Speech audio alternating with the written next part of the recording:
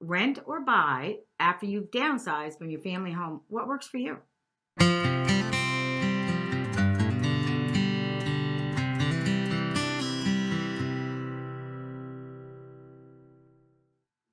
Hi, welcome to Halifax Real Estate Channel. This is the channel where we talk about everything and anything to do with your real estate.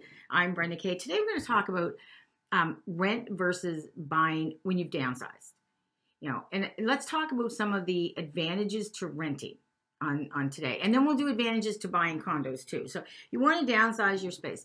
Financial freedom with your money more accessible. So in other words, it's not tied up in a mortgage anymore.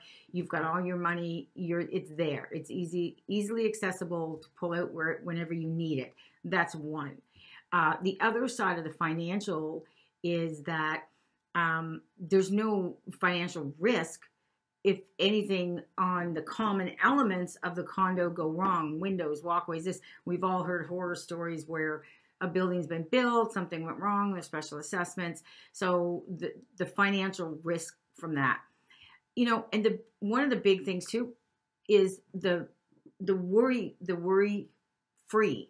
You're going to go away for 4 weeks. You want to go golfing down South Carolina. You know what? You lock your door and you walk out. You don't have to worry about it. You have content insurance, of course, but you're not going to worry about the ice or the snow.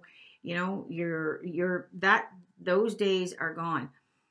Here's one of the biggest ones that I tell my clients that are downsizing is the best thing about renting. Like, there's so many new buildings out there. Their apartments aren't the same as they used to be. It's not like you get this little galley kitchen and, I'm in here all the time and he's over in another room watching TV right there, a big wall in between. You can't see each other. They're beautiful.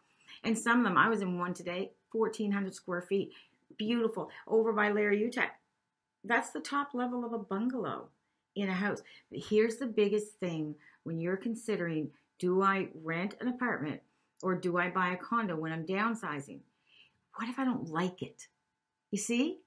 Because if you sign a lease for 1 year and you don't like it, you say, not for me. My grandmother did that. Yeah. And went in and bought another little house for herself and stayed there till the day she died. She could not do the apartment living. So what if you don't like it? And if you like it, great. You sign another year's lease.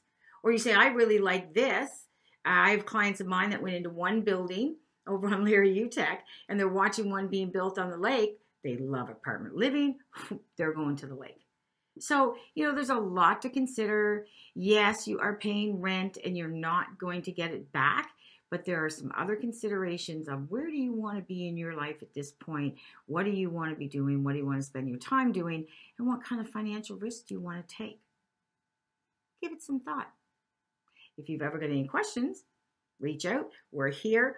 Please, if you like my videos and the information that I provide on the Halifax Real Estate Channel, like, subscribe, share with your friends. We have the subscribe button right down underneath there. We'll see you on the next video. Cheers.